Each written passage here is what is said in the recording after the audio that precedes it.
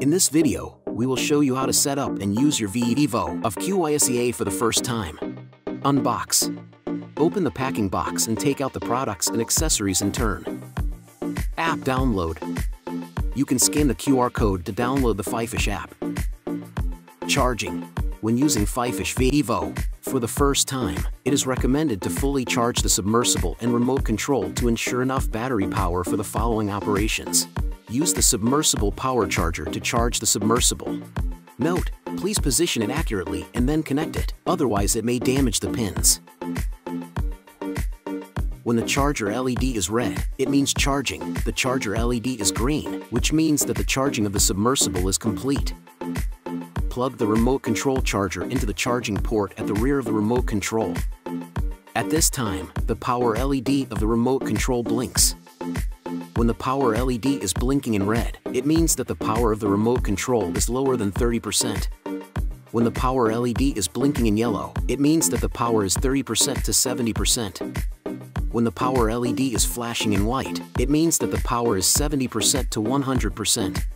When the power LED is always on white, it means that the remote control is fully charged.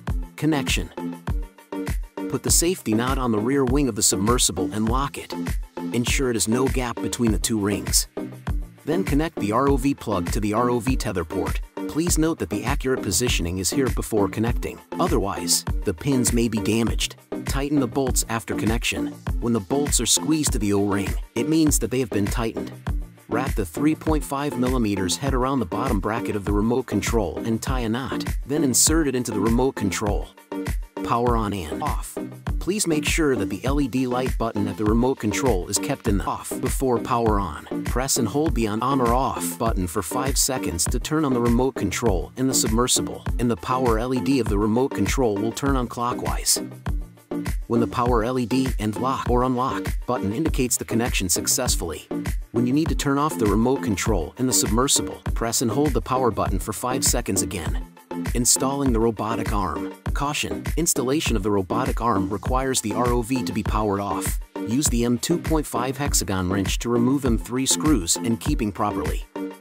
To remove the protective cap, position the M2.5 wrench head into the designated hole and rotate to release. Insert the front hook claw bracket into the venting hole. Use the dual end wrench to tightly secure the external hexagon screws and mount the robotic arm. Securely mount the robotic arm by tightly fastening the external hexagon screws with the dual end wrench. Align the cable with the Q interface at the bottom of the ROV. Insert the nut and tighten it securely to ensure the threads of the interface are completely covered. Usage of manipulator. Ensure the ROV is turned on, then change the remote control gear to mode A. Turn the right dial to the right to open the claw. Turn the right dial to the left to close the claw. Installing the parallel gripper. Rotate the dial or press the appropriate button on the control system until the arm reaches the desired position. Place the gripper onto the robotic arm, and then insert the two M3 hexagon screws. Finger tighten the two lock nut. Use a hexagon wrench to secure the lock nuts in place, making sure they are tight enough to prevent the gripper from loosening during use, but not so tight that they strip the threads on the screws or damage the gripper or robotic arm. After turning the submersible over, repeat the above steps to install the gripper at the other end. Connecting smart devices. Check the SSID on the back of the remote control, which is the Wi-Fi connection name. Open the Wi-Fi setting interface of the smart device, find the SSID and connect it. The factory default password is 12345678890. After connecting the Wi-Fi, open the FIFISH app, and the connected model will be displayed at the interface, and the connection status at the lower left corner of the app shows connected. Android system users can click connect when prompted dialog. Note: don't unlock the motor lock button when the submersible is in the air. Press the unlock button on the back of the mobile device bracket to make the clamp pop up.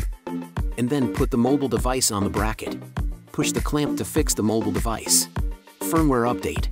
If the smart device detects an inconsistency with the firmware version of the ROV, the app will prompt to update the firmware. Tap to upgrade. Click Firmware Update, and the app will start to check the new firmware version. After the check is finished, click Confirm to start upgrading. Note: please do not turn off remote control in submersible. After the update is completed, click Sure and return to the app homepage. Calibration demo. as the different actual conditions in different places. In order to ensure accuracy of the sensor inside submersible, FIFISH officially suggests that the sensor calibration of submersible should be carried out before each dive. In the app interface, click the Settings icon, enter the calibration menu, and click QYSEA Calibration. Go with app prompt. Firstly, place the submersible horizontally, then click the Start button. Secondly, place the submersible vertically, then click the Next button. After being prompted to complete the calibration, click the Finish button to complete the QYSEA calibration. Then click MAD Calibration, click Start button. Firstly, rotate the submersible horizontally and clockwise for 2 rounds according to the app prompt, then click Next. Secondly, rotate the submersible vertically and counterclockwise for 2 rounds, and then click Finish button to complete the calibration. Pre-dive preparation. Please operate in an open area with barrier-free and high visibility. Before diving, check whether the tethers interface are dry and whether Q interface and tether port of the submersible covers correctly and securely seal. Hold the rear wing for deployment. Please put the submersible in the water with depth of more than 0.5 meter. After placing the submersible in the water, press the Lock or Unlock button to unlock the thrusters. Press the Depth Hold button to turn on the depth holding, and the fuselage will remain at the fixed depth when moving. First dive. Take the American UAV mode as an example.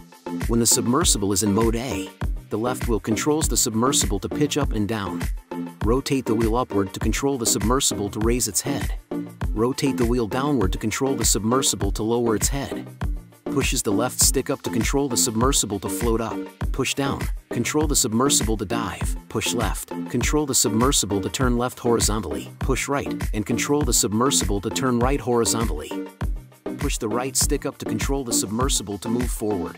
Push down. Controls the submersible to move backward. Push left. Controls the submersible to translate left. Push right, and controls to translate right. When the submersible is in the mode S, rotate the right wheel inward to control the submersible to roll counterclockwise. Rotate the wheel outward to control the submersible to roll clockwise. The LED button in the front right of the remote control has 3 gears. When it is off, the LED lights are off. When it is in the first gear, the LED lights are in the medium brightness. When it is in the second gear, the LED lights are in the maximum brightness. In the operation interface, you can see information such as the current dive depth and water temperature. In the lower right corner, you can see the current posture of the submersible and the relative position between the submersible and the operator. In the A mode, double-click the 3D model to initialize the posture. Control mode. Attitude mode is designed for beginners. The ROV will not roll in attitude mode. The ROV will stay in same depth moving when depth holding is on. Even with pitch angle, the depth will be the same. Sport mode is designed for skillful pilots. Sport mode will enable the rolling freedom, so you will access all 6 degrees of freedom of V-EVO. Mode C is VR somatosensory mode. Firstly, turn on VR somatosensory control in the app interface toolbox, and then fix the device in VR goggle. VR glasses installation. Note that the white line above the screen needs to be aligned with the groove above the bracket. Secondly, wear the goggle, and then adjust the remote control to Mode C. In this mode, the submersible will turn with your head and change its orientation accordingly. There are 2 adjusting sliders on the top VR goggle, and move the slider forward and backwards to control the distances between the lenses. Move the slider left and right until the images are properly alive. Photo and video. In the photo mode, press the photo button of the remote control to take photos. Press the recording button to switch to the recording mode. In the recording mode, press the recording button of the remote control to start or stop recording. Press the photo button to switch to the photo mode. You can also click the image and video button in the app. You can switch the shooting mode by clicking the switch button. Click the camera parameter to enter the camera settings to change the camera parameters. Retrieve. When used for the first time, it is recommended not to control the submersible to dive too far. When you need to retrieve the submersible, please operate the submersible to float to the surface. After confirming the position of the submersible, operate the submersible to return. In the process, it is recommended to retrieve the tether at the same time to avoid entanglement. Data copy. Enter the home page of FIFISH app, click Media, then press Device. You can view the photos and video, and click to review. Press for seconds to select the materials you want to download. Click Start, and then choose them to your smart device or remote control. Please make sure that your remote control has an SD card inserted if you want to copy them to the remote control. After complete downloading, the interface will be automatically folded up. Maintenance. For extending the service life of the submersible, FIFISH officially recommends that the motor should be maintained after each dive, especially after use in seawater. Prepare a basin or bucket and fill it with fresh water. Connect the submersible, and when it is turned on, please press the depth hold button on the remote control. Note, there is no need to unlock the motor during the maintenance. Please ensure that the motor locking button is in the lock state. Completely immerse the submersible in fresh water. Please ensure that each motor is immersed in fresh water. On the home page of FIFISH app, click Help and select Maintain. After entering the motor maintenance interface, click Start. At this time, the thrusters of the submersible start to run slowly for automatic cleaning. The submersible can be pressed with heavy objects to ensure the thrusters immerse in the water. The automatic maintenance will last for about 10 minutes. If you need to finish manually, click the Stop button. When the motor stops running, the maintenance is completed. The above is the first use introduction of the FIFISH V-EVO. Thank you for watching.